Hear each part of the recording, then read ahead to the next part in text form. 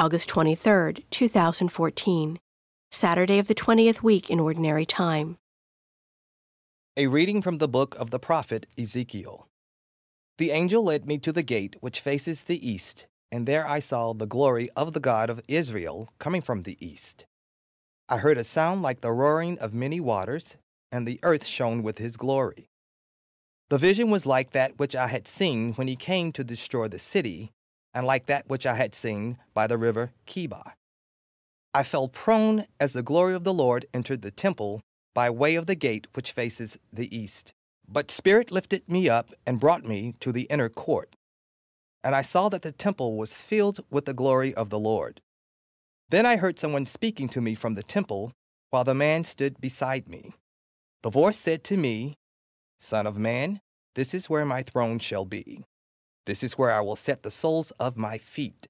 Here I will dwell among the children of Israel forever." The word of the Lord. The responsorial psalm. The response is, "The glory of the Lord will dwell in our land." I will hear what God proclaims, the Lord, for he proclaims peace.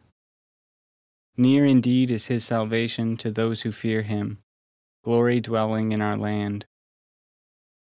The glory of the Lord will dwell in our land. Kindness and truth shall meet, justice and peace shall kiss.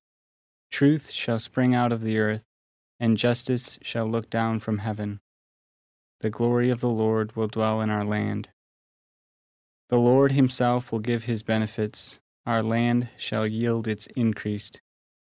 Justice shall walk before him, and salvation along the way of his steps. The glory of the Lord will dwell in our land. A reading from the Holy Gospel according to Matthew. Jesus spoke to the crowds and to his disciples, saying, "The scribes and the Pharisees have taken their seat on the chair of Moses. Therefore, do and observe all things whatsoever they tell you, but do not follow their example.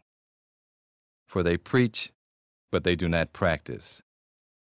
They tie up heavy burdens hard to carry and lay them on people's shoulders, but they will not lift a finger to move them. All their works are performed to be seen. They widen their phylacteries and lengthen their tassels.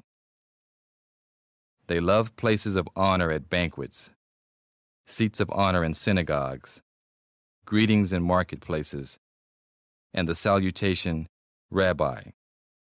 As for you, do not be called Rabbi. You have but one teacher, and you are all brothers. Call no one on earth your father. You have but one Father in heaven. Do not be called Master. You have but one Master, the Christ.